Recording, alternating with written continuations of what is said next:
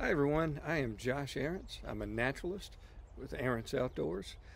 I thought we would have a short lesson today on the senses of sight and hearing in birds of prey, and if things go well, maybe we'll make this into a short series of natural history lessons. Welcome to my backyard on a windy Montana spring day. Now before we get started, how about a brief introduction? I've been a naturalist now for almost 20 years. I began my career working with endangered species and birds in the southeast. Now I'm fortunate enough to call Montana home. I get lots of questions from people asking me to identify plants and animals that they encounter. And this time of year, the majority of questions that I get are in relation to birds of prey. There's a special fascination that people have with hawks, owls, falcons, and vultures that goes well beyond just about anything else I see. So today I thought we would look at the sight and hearing in birds of prey. Let's take a look at a couple of skulls, and first of all, let's see if we can identify who these skulls belong to and what features on these skulls tell us what senses are most important to these animals. Let's begin with this skull right here. Some of you may already have figured out what this is, but let's talk about it and then work out who this might belong to. The first thing that jumps out at us is it's a decent sized skull. You know, this is my hand. It's about 3/4 the size of my hand, but this really strongly hooked, prominent, strong beak, yellow in color.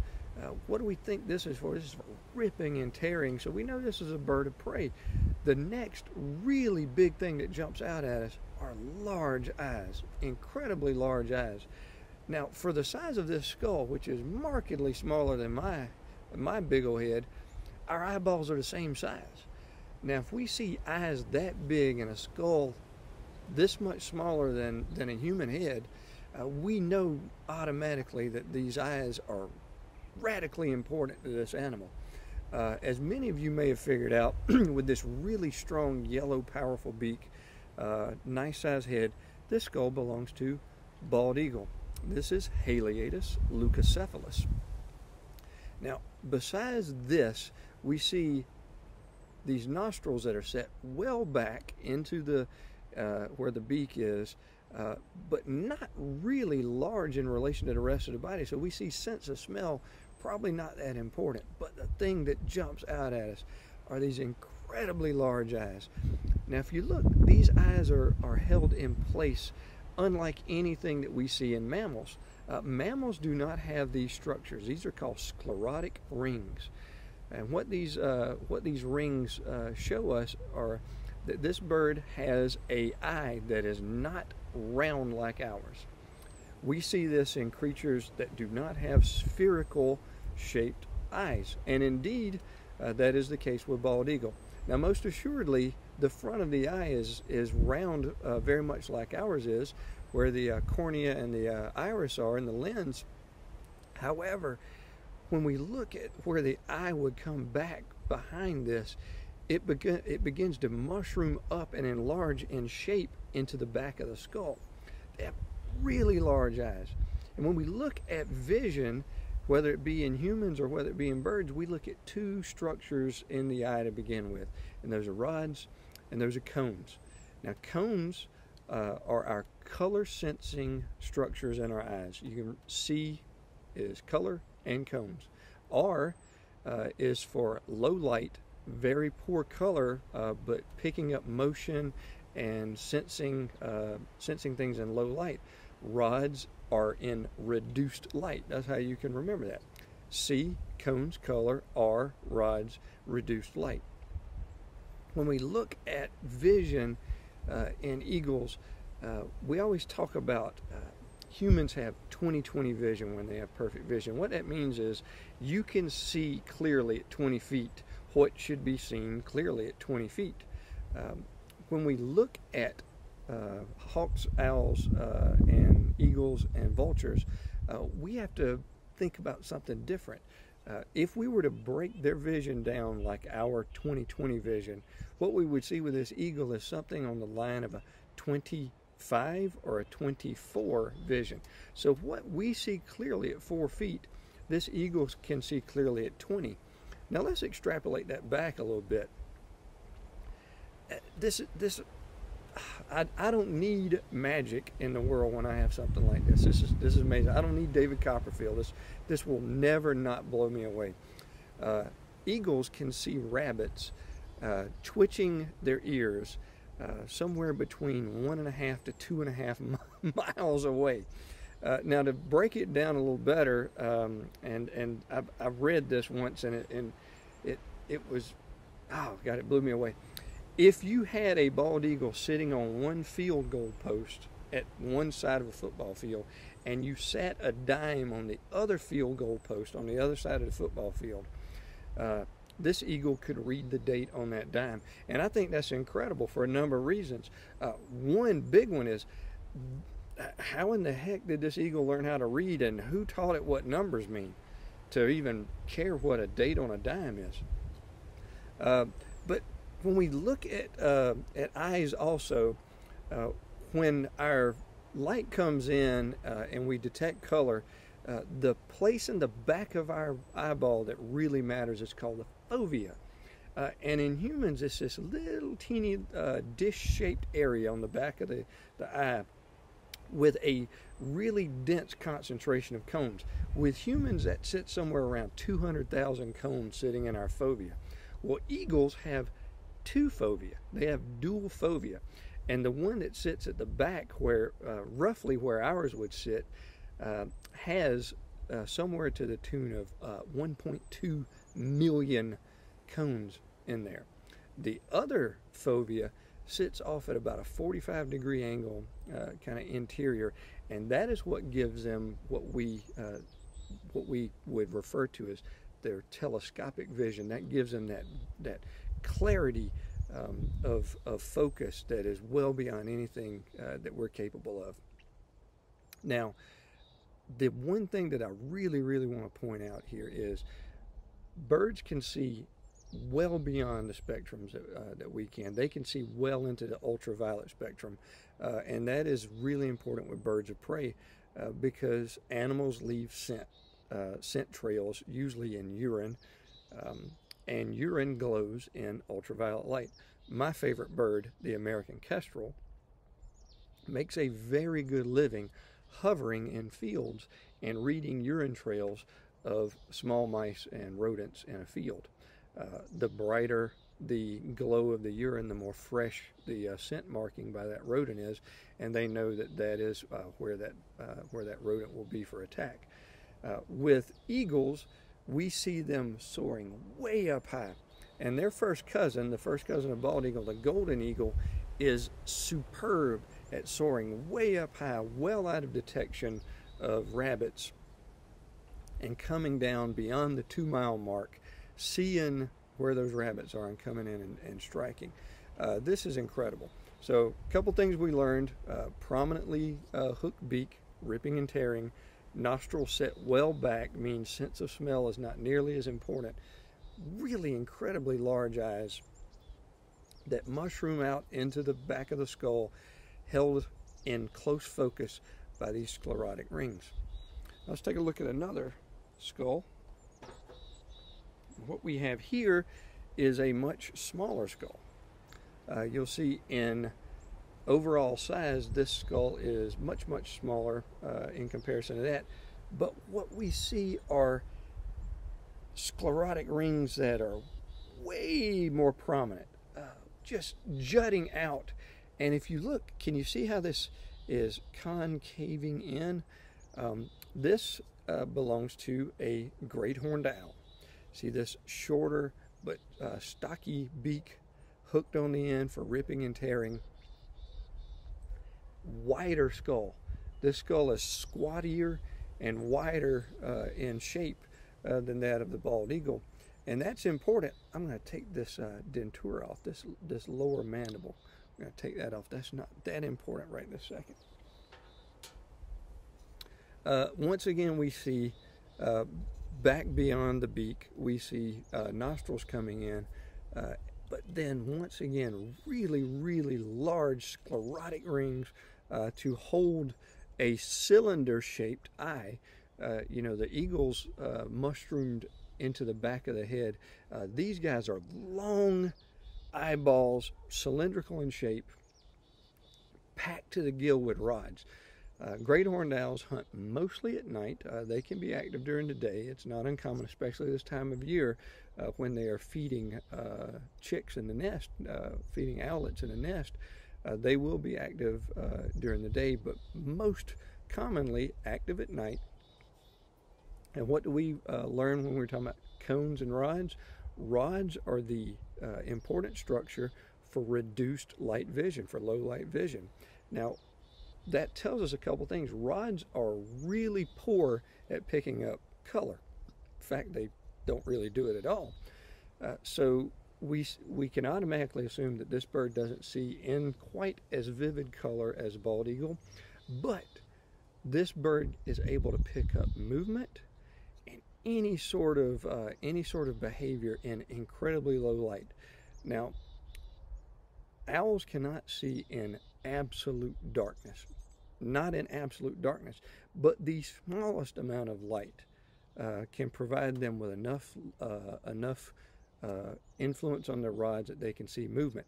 Starlight, something as vague as starlight, is enough for these guys to see.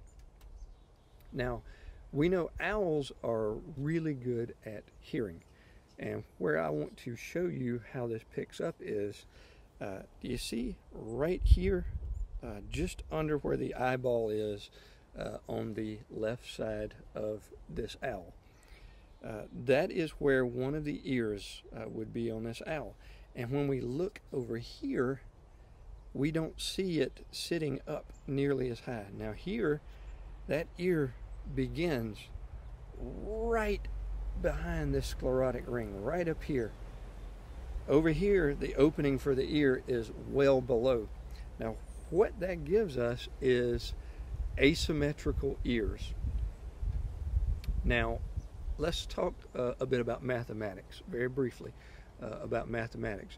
For those of you who have taken geometry and trigonometry, we know that triangulation requires 3 locations.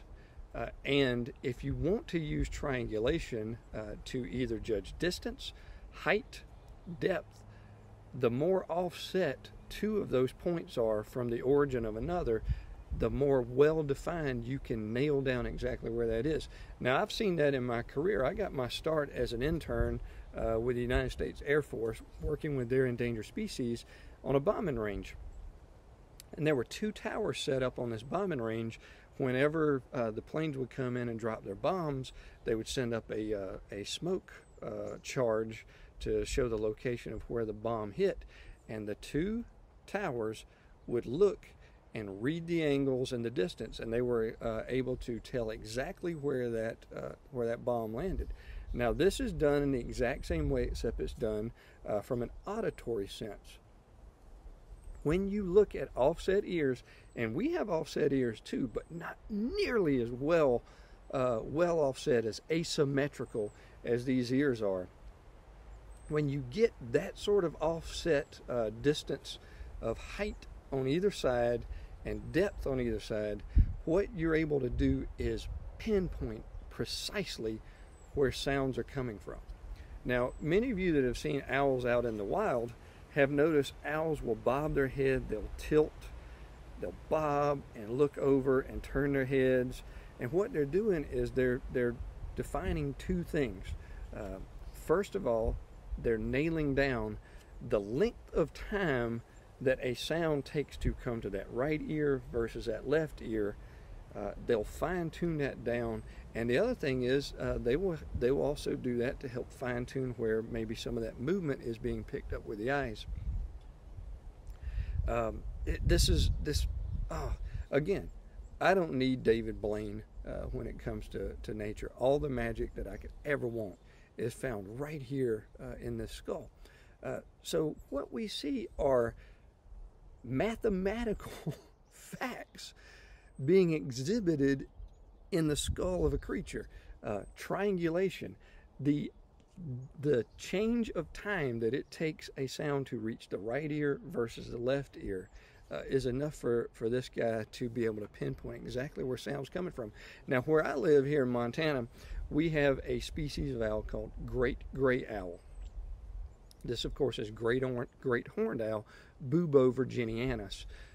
But great gray owls have really prominently asymmetrical set ears where they can hear movement of rodents under several inches of snow. Matter of fact, it goes 18 or so inches. They can hear rodents tunneling under the snow, so they can not only pinpoint where something's coming from, they can pinpoint how far down it's coming from.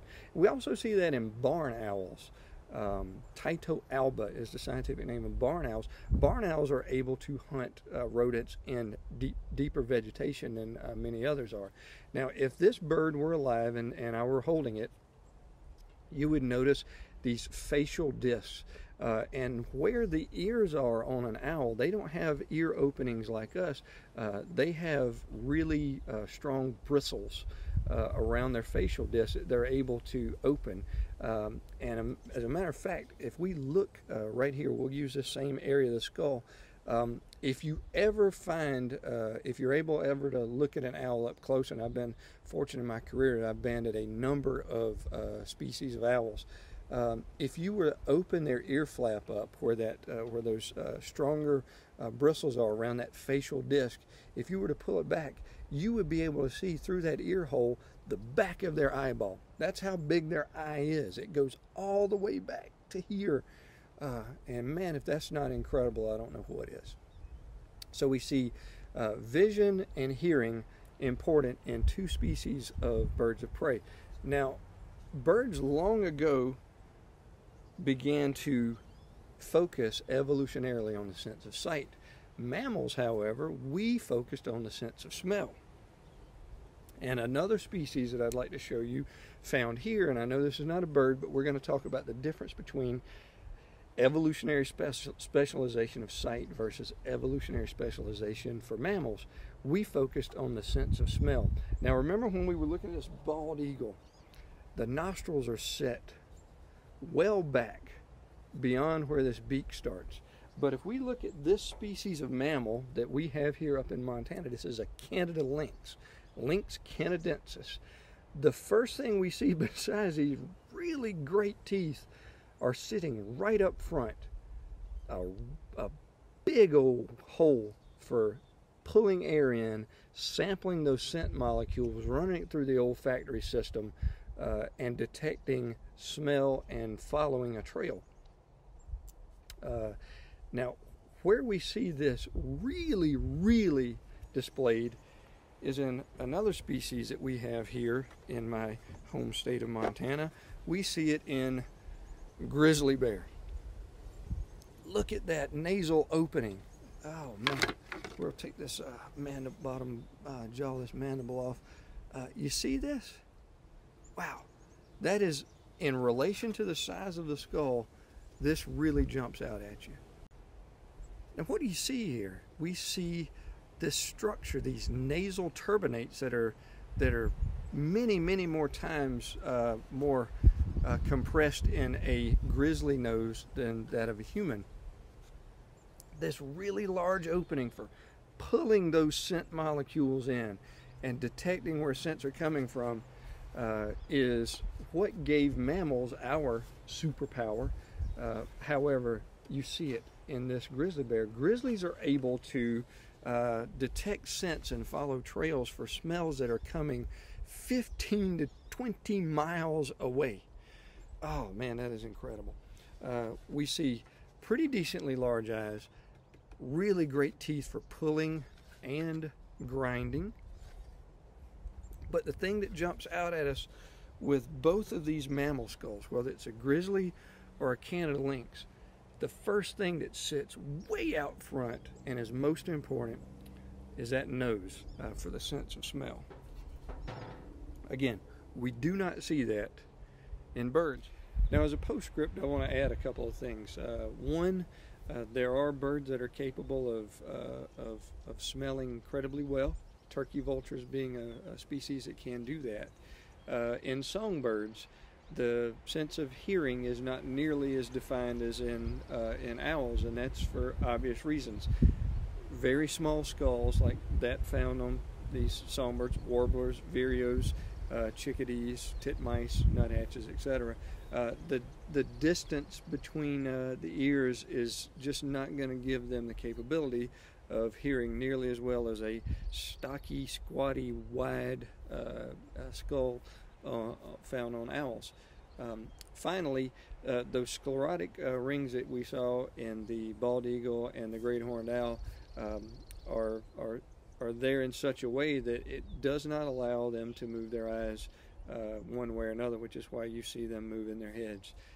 And finally, if this is something you guys would like to see more of, feel free to let me know. We may try to make this into a short series.